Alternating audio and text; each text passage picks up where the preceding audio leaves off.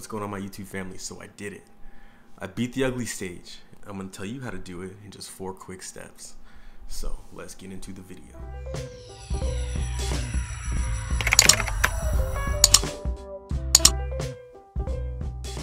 What's going on, YouTube? Loc TV back again with another video. So as you can see, we've made some progress. I've made a lot of progress since the last time I was on here. My hair is no longer semi-freeform. As you can tell, I've been doing quite a bit of maintenance on it. I just retwisted it actually about 2 weeks ago and had braids in for a little while. But anyway, I'm gonna teach you how to get out of the ugly stage, how to beat the ugly stage, how to avoid the ugly stage, because I know nobody wants to go through it. Everybody wants to get to the stage where they have locks as quickly as possible. So I'm gonna share that with you in just 4 quick steps. Let's just get into the video. I'm not gonna talk too much. Here we go. Step number 1, don't start with short hair. If you want to avoid the ugly stage, you're gonna want to start your locks when they're a little bit longer, probably around 3 to 4 inches. That's gonna help you out a lot. We say is attributed to your locks, one, not being mature, but them also just being really short, which can give it a little bit of an awkward look if they're not completely maintained. So definitely start your locks when your hair is longer, around 3.5 to 4 inches. Step number 2, start locking your hair before you actually go in and get it twisted. So what I mean by that is you want your hair to be somewhat locked, not entirely locked, because that can take 6 months to a year.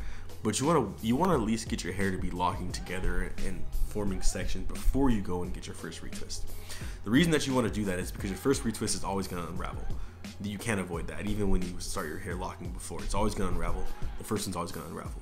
But if your hair is already starting to lock and you already got some sections in, when they unravel, they're still going to hold somewhat, and you're not going to lose as much progress if you start locking your hair early. So I did that using the sponge rub method. You can do the sponge rub method, you can do the towel rub method. You can braid your hair and then unbraid it and then just let it sit without picking it back out. You can do anything, but get some sections, do something with your hair to start to lock. And if you want to instant lock with a crochet needle, if you want to mess around with interlocking, which I don't recommend messing around with interlocking right away, but if you want to mess around with a crochet needle, that's going to help as well. But have your hair to be somewhat locked before you actually go in and get it twisted. That's gonna get you out a little bit ahead of the game when you first start your locks out. All right, step number 3. So by now you've grown your hair out, you started it to lock, you've been using the sponge, you've been using the towel rub, or you did something. You may have been playing with a crochet needle to put in a few good locks in there. I know I did that because I wanted to have one at the front, so I did this one with a crochet needle. But that's step number 3. You want to maintain your hair with a crochet needle and maybe even with some interlocking at this point. So once your hair has already started to lock, and you've got it twisted down maybe once, or maybe just before you get it twisted down, you want to take that crochet needle and you want to find the locks that look like they're going to struggle, because you're going to have some problem areas, like here by the sides, a lot up at the front. It might have some spots in the back too that just stay frizzy. And if you have those problem areas in the front or in the back, it doesn't hurt to grab a crochet needle and just touch those areas up. So this is kind of the part I was in, because this is where you can just slide on that ugly stage without realizing. You started locking your hair, you got it twisted down. Now you're like a week or 2 in after the retwist, and this is when the ugly stage will start to creep up on you, especially if you have type 4 hair that locks fairly quick. You start getting some budding, you'll start getting some unraveling, you'll start having some really messy looking locks. So at that point, that's when you want to maintain with a crochet needle. So you're gonna have flat locks, you're gonna have locks that unravel right away. Those you want to just touch up, and you don't want to just, and I don't recommend sitting down and doing them all at once. It's kind of exhausting. What I do is when I'm watching TV, I have this like right by my side, and I'm always just playing with my hair and found one, touch it up real quick. Oh, found one. And you're also gonna get those locks that were tightly twisted and they were in braids and they're kind of curly, and those will come out over time. If you don't want them to, you can always use the crochet needle to touch those up too. Quick little tip on that: if you just pull it straight in the direction that you want it to fall, and then you crochet it while you're holding it in that direction, it'll pretty much hold that way too. So that's the biggest thing to avoid the ugly stage. One, you want to start locking early, before you actually start twisting your hair down.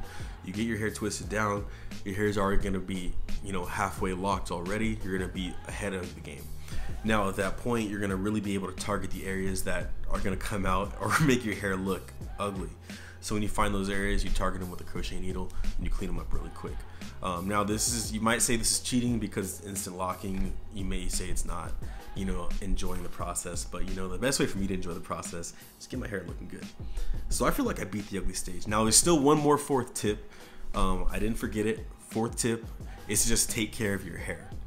You know, you want to make sure that you're washing your hair regularly. You want to make sure that you're putting moisturizer in your hair. You want to make sure that if your hair is getting dirty, that you're keeping it clean. You want to make sure that you're not using products that are leaving a lot of buildup, because at the end of the day, your hair can be as maintained and looking as fresh as you want it to, but if you have a bunch of buildup or dirt or dandruff in your hair, guess what? That's still an ugly stage. So make sure you're maintaining your hair, make sure you're keeping it looking clean throughout that entire journey, throughout that entire process. So I'm just gonna summarize real quick the 4 steps that you need to avoid the ugly stage and get your locks coming in. Step number 1, don't start with short hair. Step number 2, start locking your hair before you go and get your first twist. Step number 3, make sure you maintain those sections and those twists with a crochet needle as they start to unravel, as they start to become ugly. And then step number 4, make sure you take care of your hair. Keep it clean, keep it moisturized. Don't let it get overrun with buildup and dandruff. So that's gonna be it for now. Don't forget to hit that like button. Don't forget to hit that subscribe button. This is Loc TV, and I will catch you next time.